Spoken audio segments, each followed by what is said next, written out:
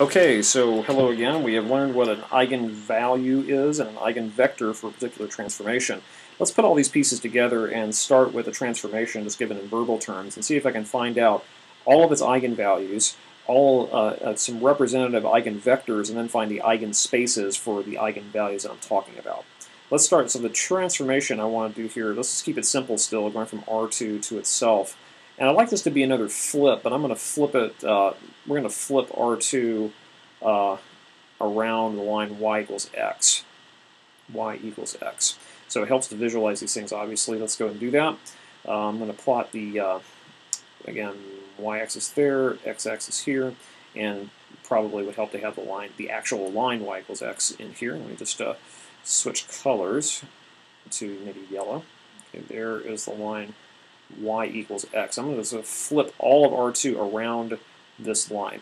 So I'm interested in finding out the eigenvalues and eigenvectors of this matrix. So you may be able to guess what the eigenvectors are already. If I'm going to flip around this y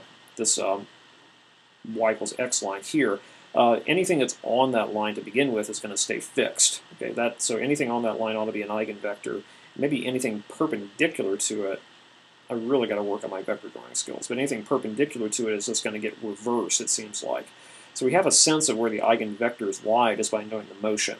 To actually calculate those eigenvectors and eigenvalues that go along with them, it'll help to convert this into a matrix. So let's think about, let me just clear these guys out, and let's think about the standard matrix for this transformation. So to get that standard matrix, I'm going to draw the standard basis vectors starting with 1, 0, and I'm going to think about where it goes when I flip it around the line here. And then I want to do the same thing for 0, 1.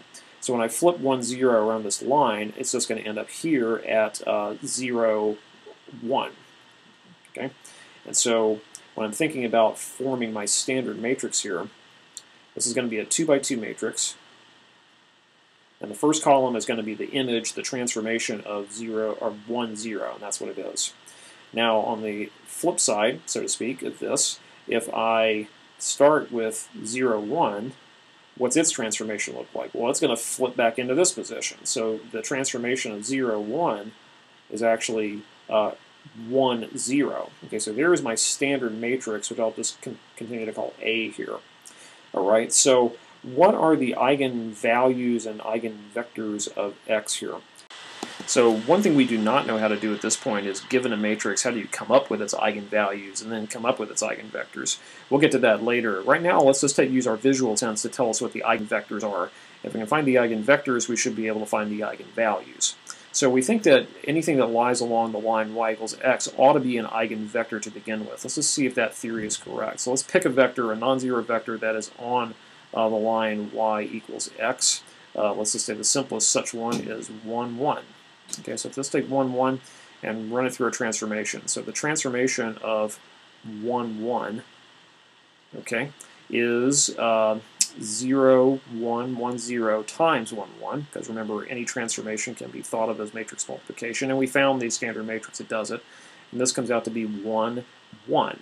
Okay, so what that tells me is two things. First of all, 1, 1 is an eigenvector for my transformation, or if you like to see it this way, for my matrix, it's an eigenvector. And another thing we know is that since 1, 1 transforms into 1 times itself, that lambda equals 1 is an eigenvalue. And there's actually a third thing we can find out too. 1, 1 is an eigenvector, and so is everything else that lies on the line that 1, 1 sort of traces out. If you can imagine a line just shooting up through, of course it's the line y equals x, so you can imagine a line just sort of shooting up through 1, 1, that everything on that line will also have the same eigenvalue. So the line y equals x is the eigenspace for lambda equals 1. Again, that means that every vector that lies on this line, you can check this out on your own if you want to, every vector that lies on the line y equals x is also an eigenvector for this matrix with the same eigenvalue, lambda equals 1.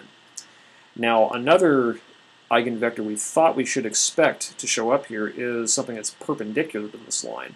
So what's a vector like that? Well, let's take, for example, something like the transformation of -1, 1. That would be a vector that hits that line perpendicularly. Let's see what that is. That really an eigenvector, or do we just sort of think it is? Well, this is a 0, 1, 1, 0 times the vector -1, 1.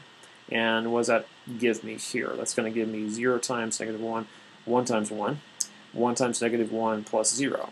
Okay, so this is also an eigenvector. And I can tell, don't have much room on the screen here, so I'll just talk this out. So 1, -1 is also an eigenvector, and its eigenvalue is lambda equals -1, because the transformation of that vector is -1 times itself.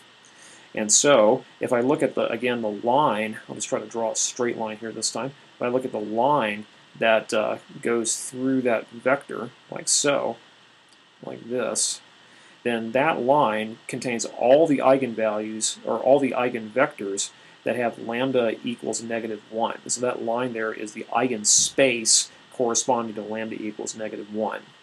So given a transformation, we can think of it as a matrix. We already know how to do that. And if I know the transformation and have a sense of how it works visually, then I can guess what the eigenvectors are. If I know I have an eigenvector, I can pretty quickly find the eigenvalue, and then I can find the eigenspace.